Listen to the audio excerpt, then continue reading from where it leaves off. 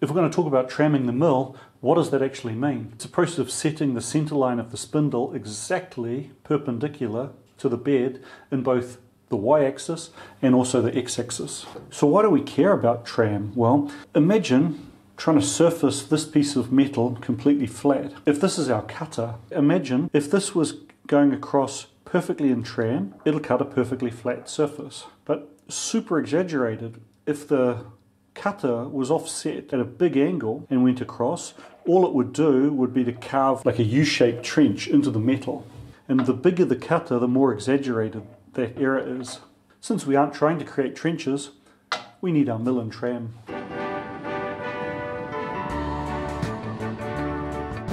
The way I normally check tram on my mill was to unscrew the column from my magnetic indicator and mount a clock, put it up in a collet, and then swing that around looking for deviations across the table.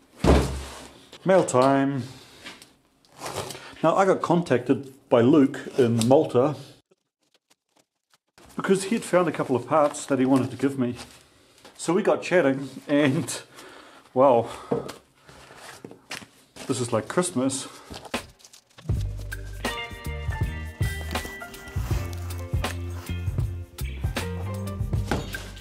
So what do you think's in this one? Oh wow. See, Luke said he had a couple of Morse taper drills for me. This is a real collection.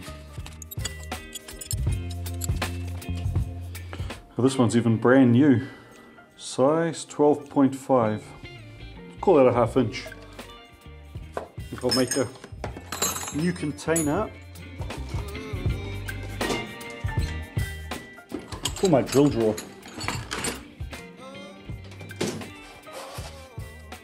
There's more. Hey Luke, did you regrind all of these as well before you sent them to me? Thanks a lot. What's going to be hidden under the next layer?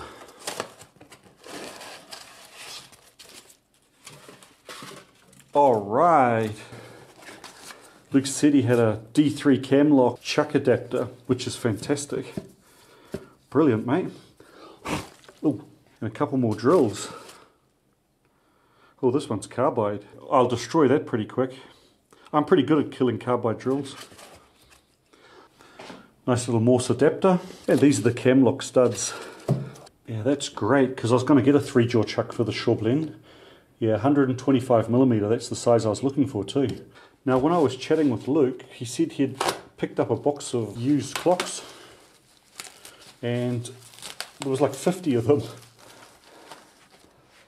And he didn't really know what to do with them all. So he gave me this match pair of 100mm clocks. So I'll need to make up some sort of holder to dial in parts on the lathe. The discussion of clocks with Luke started with Mitatoya with a broken bezel. He was going to look and see if he had a replacement bezel for me.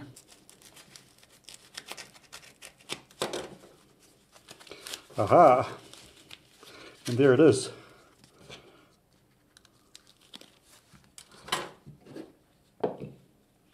A replacement bezel with only slightly damaged glass instead of the completely smashed one I had before. And then we got to brainstorming about what you can do with a whole box of clocks. I'll need to 3D print up a battery holder for this one. There's another nice one. Oh wow, this one's enormous and measures in microns. As we get older and the eyes get crappier, this gets used more and more, I'm sure. Now, I know this is getting kind of crazy. Here we have a shaft. Now, I already know what this is because Luke sent me photos, and this is amazing. While we were talking about designs for uses for clocks, he just whipped out to his garage and very quickly manufactured this. That's wild. Nicely engraved. Luke, that is incredible, mate. I'm just blown away.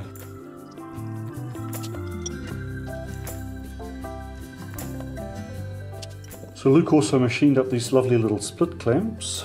I'm assuming they go in the hole here and retain the clock. He also managed to find a few tips in his box. Thanks. Now, I was laid out with a cold this week. I didn't get down to the basement at all, and I wasn't sure what my video this weekend was going to be. But Luke, you've saved me, mate. Thanks for your generosity, and thanks for the idea, and especially thanks for this incredibly beautiful tool. Now, I already had a couple of clocks, but now I've probably got more clocks than I'll ever need. Right, let's tram the MAHO. Before I start that, I'll just make sure there are no burrs.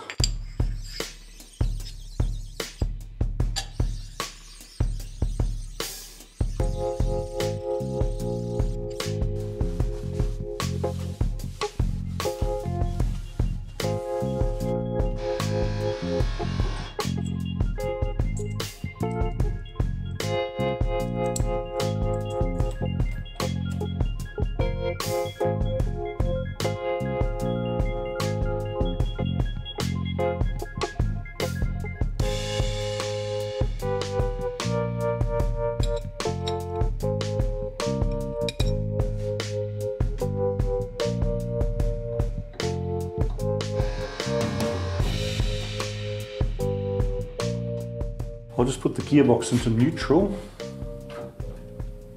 and just position it. I'm going to tram the X direction first because it's the easiest, in that I can just loosen the head swivel bolts and nudge the head around to straighten up that axis. I'll set the clocks facing straight outwards so that they're never facing to the back and hard to read. I can just walk around the machine to read them.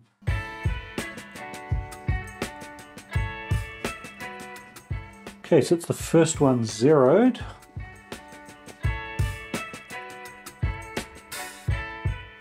Looks like the pointer's jammed. I can't move that independently of the bezel. I got the clocks pretty well lined up for this one.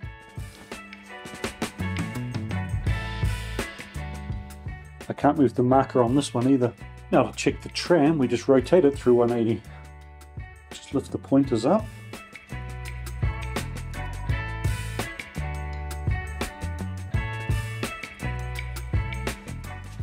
Okay, that means this side is about 5/100ths low. The other side should be then high, which it is. Right, let's adjust that head.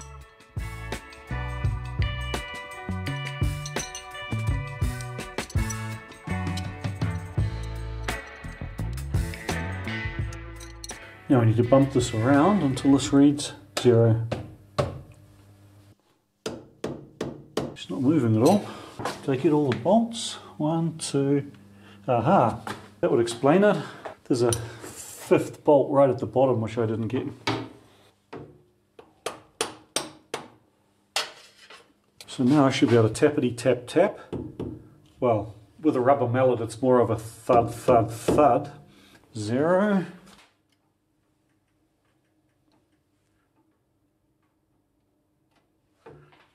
And 0. Alright, so we're now trammed side to side, which is the easy part. Now I need to tram it front to back. And for that I'll readjust the clocks so they face the same way. Hey, cool. Luke actually found a 3D model for the cover on GrabCAD, so I better print one.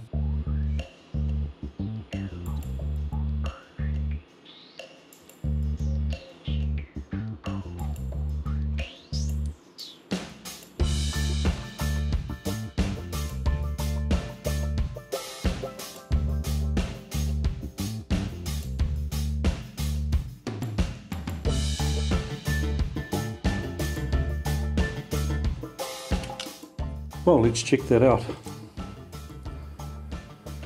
It works. I think I need to reprint that on a finer printer, but definitely works. Cool. That's very nice. That's very helpful. Right, back to the x-axis. Now, since both of those clocks have already been zeroed out onto a level plane, I should be able to just turn them and read off the error. Okay, that means the table is tilting forward. Now I'll just rotate that round to the other side and cross-check that reading. Yep, same reading.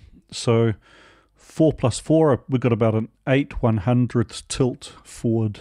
Now there's no real adjustment for that. The table's just bolted on with 4 bolts. I guess I could take the table off and clean the surface and make sure I don't have a bit of swarf sitting up near the top or something. If it is like that, the other option is to shim. I guess the correct way is to pull the table and scrape it to bring the mounting surface back perpendicular to the table.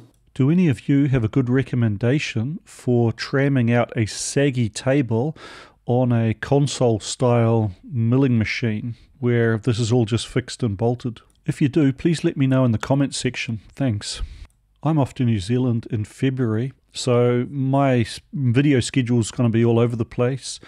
I do have a few ideas of things I'm going to upload though. But for now, a huge thank you to Luke for making this amazing tool. Thanks to my Patreons and members, and thanks to you all for watching. See you later.